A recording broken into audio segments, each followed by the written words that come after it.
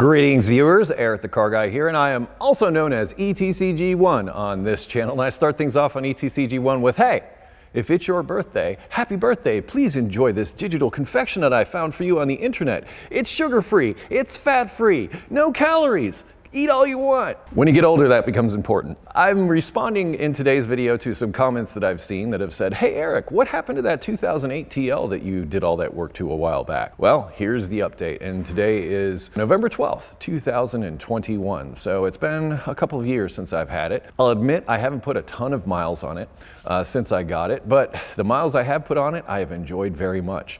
In fact, I will say, since having this thing for a couple of years now, the best investment that I put into this car was replacing the tires with those Michelin tires. You cannot go wrong with putting Michelin tires on TLs. I'm straight up. It's the best investment you will make.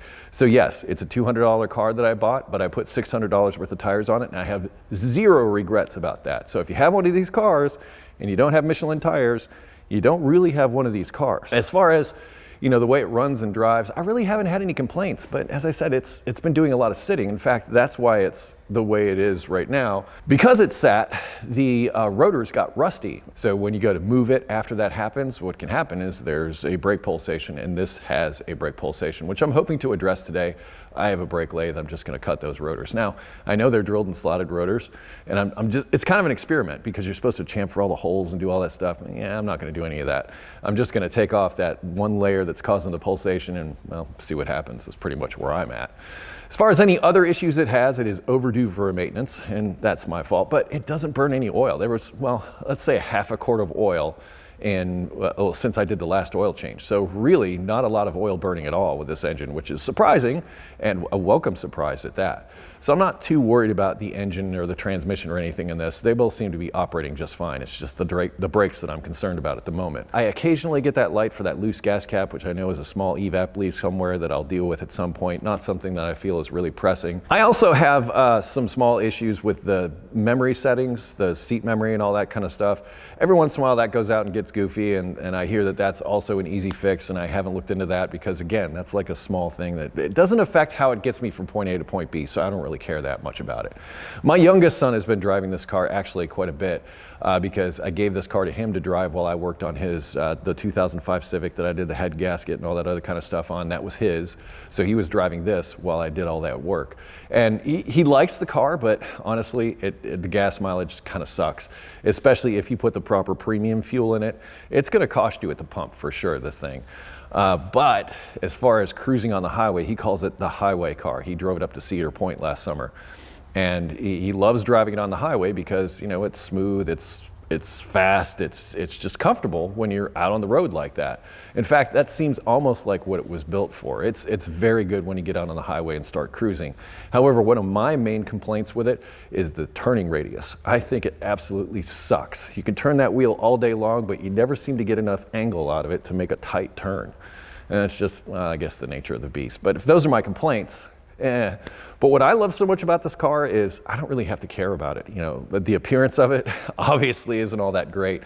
In fact, I'm taking it this weekend to Indianapolis, and I'll be parking downtown and stuff. And I love taking this car because nobody gives it a second glance. It runs perfectly, starts up and drives and all that kind of stuff. But the fact that it's rough and ugly means that people don't pay attention to it. And it's also quite a common vehicle still that's around today. So that's why I like using it for things like that. My daughter's competing in the band competition this weekend in Indianapolis, and congratulations to her on that and her school. As far as plans for the future for this, my thoughts are, well, now that I have that platform that I can drop subframes with engine and transmissions out of Hondas and Acuras quite easily, it'd be nice to see if I could do it on this one, maybe drop the engine and transmission out and go over it and, redo the suspension and all that other stuff in the front, fix whatever leaks or anything are there, all that kind of stuff. And I don't know, just to play with the new tool that I made, that's really what I'm focused on.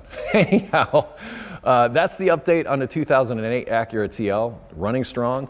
Buy Michelin tires if you have one. That's the best advice I can give you. Other than that, I will put links in the description to additional information, including some of the other videos that I did with this car. Also a link to ericthecarguy.com, which is where I ask you go if you have automotive questions. Well, viewers, as far as an update on how the TL is doing, it should be parked over there next to the Civic, but it's not. Why? Because it's dead in Indianapolis, actually just outside of Indianapolis. I was there for the weekend, as I mentioned I was going to do. I was on my way home this morning and it literally just died right in the middle of the highway. Well, I had enough momentum to where I got it off onto the shoulder, put on my 4-ways, called a tow truck. Luckily, I got one at 6 in the morning in Indianapolis.